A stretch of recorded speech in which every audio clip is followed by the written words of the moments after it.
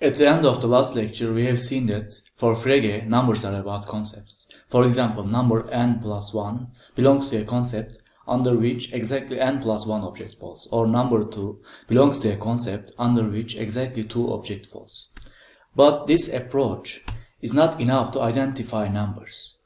The approach that the number n belongs to a concept g is not enough to decide, is not able to decide whether that number is identical to another number. Even though we know that Julius Caesar or any other human being is not a number, this definition is not able to decide whether Julius Caesar is a number or not. The source of the problem is hidden in the form of this expression. In this expression or any other expression with the same form, like Jupiter has 4 moons, Venus has 0 moon, France has 1 president, in these expressions numbers are treated as if they are properties of concepts. A property of a concept is not enough to identify them. But for Frege, numbers are self-subsistent objects.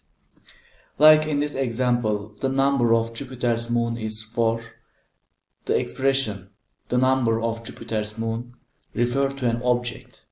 But if numbers are objects, then why don't we have any mental picture for the object designated by the number of Jupiter's moon, or the number of presidents of France, or the number of Venus's moon, or the number 4? Why don't we have any mental picture for numbers? The solution to this problem is the context principle. Context principle is introduced with 2 other principles in the introduction part of Grundlagen. First principle is that there must be a sharp separation of the psychological from the logical, the subjective from the objective. Second one, which is the context principle, the meaning of a word must be asked for in the context of a proposition, not in isolation. Third one, the distinction between concept and object must be kept in mind. All these principles are crucial to understand Frege's overall project, but for now, context principle is important for us. According to context principle, only in the context of a proposition do words mean something. One must always keep in mind the complete proposition. To obtain the concept of number, the sense of a numerical equation must be determined. So, in order to obtain meaning of a number term, the sense or the conceptual content, meaning of a numerical equation must be determined. Numerical equations are in this form. The number that belongs to the concept f is the same as the number that belongs to the concept g. As you see, the number that belongs to the concept f is part of this equation.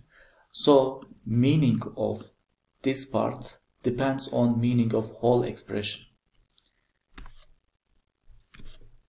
In order to obtain meaning of this part, we need to have the conceptual content of all this equation. But how can we get the conceptual content of all this equation? There is one strategy to solve it. Frege proposes one strategy, and this strategy is called recurving the content or carving the content in the relevant literature. For example, the direction of line A takes place in this whole expression. According to context principle, meaning of direction of line A depends on the meaning of this whole expression. But since we do not know the meaning of whole expression, right, or let's say we haven't justified its meaning yet, we can use this biconditionality to obtain the conceptual content of this expression, because biconditionality here shows that these two expressions have same conceptual content. A is parallel to B, and this expression, the direction of line A is equal to the direction of B, have same conceptual content. So we can use conceptual content of this one, which is epistemologically more accessible, right? This one is epistemologically less accessible. We can use conceptual content of this one to determine the sense of direction of line A. Frege used same strategy for number terms. The number of f's takes place in this whole expression, numerical equation, right? The number of f's is identical to the number of g's. So in order to obtain the meaning of the number of f's, we need to have the meaning of this equation.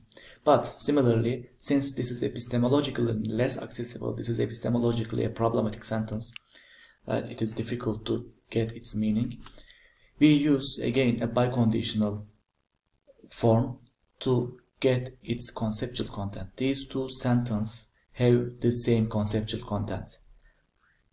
The number of f's is identical to the number of g's if and only if there is a one-to-one correspondence between f's and g's. So since this is epistemologically less accessible and this is epistemologically more accessible, we use meaning of this one to obtain the sense of this part. This is recurving the content. This whole principle or whole biconditionality is called Hume's principle. For David Hume, identity between two numbers is nothing but one-to-one correspondence between two sets of objects. The number of forks is identical to the number of plates if and only if there is a one-to-one correspondence between forks and plates. In general, the number of f's is identical to the number of g's if and only if there is a one-to-one correspondence between f's and g's. This part is equinumerosity between f's and g's. Equinumerosity is an easy concept. Suppose P is the concept lambda x, x is a moon of Venus, and Q is the concept lambda x, x is a round square. Under P, no object falls, same for Q. So there is a one-to-one correspondence between P and Q. P and Q are equinumerous concepts. Equinumerosity is, as I said, epistemologically more accessible concept. As you see, there is nothing obscure with equinumerosity as it is in this first order logic formulation representation of equinumerosity. But this part, the number of f's or identity involving in the number of f's, is the problematic part. That's why Frege devotes whole book on the concept of number. Hume's principle is very useful to understand, or Hume's principle is very useful for Frege's overall project. But Frege wants to go one step further and wants to prove Hume's principle.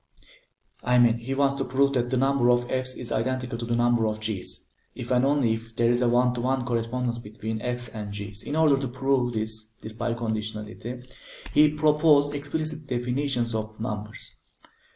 In this proposal, the number of f's, any number that belong to a concept f, is the extension of the concept equinumerious to the concept f. As you see, this is a second order concept because this concept is about other concepts. Under this concept, all those concepts that is equinumerious to f fall. For example, for 0 belongs to some concept, right? What is that concept? A logical one is the number of objects that are not identical with themselves, right? There are 0 objects that are not identical with themselves.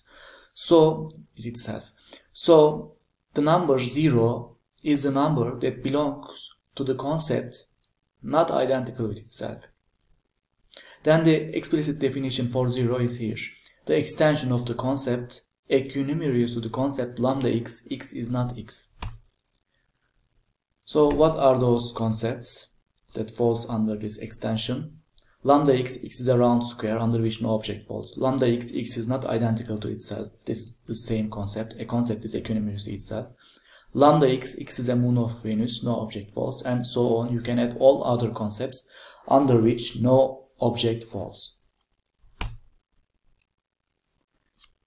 So, extensions of all these concepts are empty sets. Since in the mathematical universe there is only one empty set, we do not need to iterate them, and 0 is the number whose 0 is the extension which consists only of empty sets. For number 1 is the number of the objects that are identical to 0, right? There is only one object that is identical to 0, that is 0 itself. So only one object falls under this concept, identical to 0. So then the number 1 is the extension of the concept equinumerious to the concept lambda x, x is identical with 0. What are those concepts? Falls under extension. lambda x is identical to 0, lambda x is the author of Tractatus Wittgenstein false, and all other concepts under which only one object falls, as you see here. Similarly, number 2 is the number of objects that are either 0 or 1, right? There are two objects that fall under this concept, identical to with 0 or 1. Those are 0 and 1. So then the number 2 is the extension of the concept lambda x. X is equinumerious to the concept lambda x. X is identical with 0 or x is identical with 1. What are those concepts? The concept itself under which two objects falls. The authors of Principia Mathematica, Whitehead and Russell falls, and all other concepts under which exactly two objects falls. As you see, these are those concepts, extensions of those concepts. Right, as you see, these are there is a pattern here. You can use same general definition to define number 3, number 4. Number n in general is involved in a series starting with 0, ending with n-1. You can check this by yourself. So then you can define number n with an extension. I think it's easy for you by now. So the aim of proposing these explicit definitions is to prove Hume's principle. Hume's principle is a biconditional expression. In biconditional expressions, left part implies right part and right part implies the left. Like the number of f's is identical to the number of g's implies that there is a one-to-one correspondence between f's and g's, and there is a one-to-one correspondence between f's and g's implies the number of f's is identical to the number of g's. So we will prove first the left to right part. Left part is the number of f's is identical to the number of g's. Now we are going to prove that there is a one-to-one correspondence between f's and g's once we assume this. Here is the explicit definition of number of f's, the extension of the concept equinumerious to the concept f. This is for f, number of f's.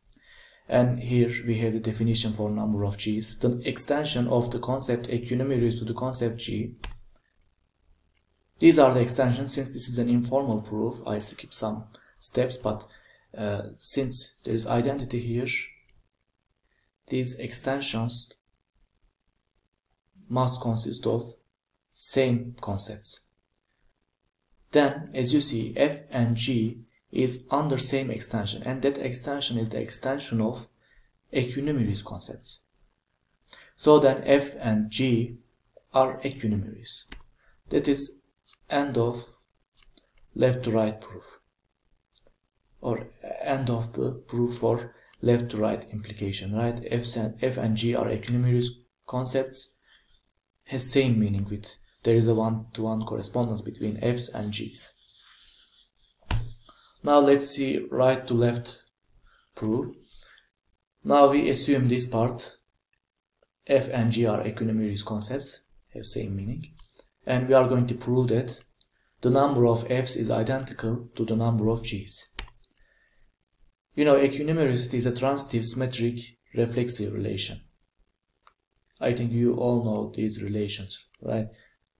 For example, transitivity. If there is a relation between A to B, then B and B to C, then there is a relation between A to C.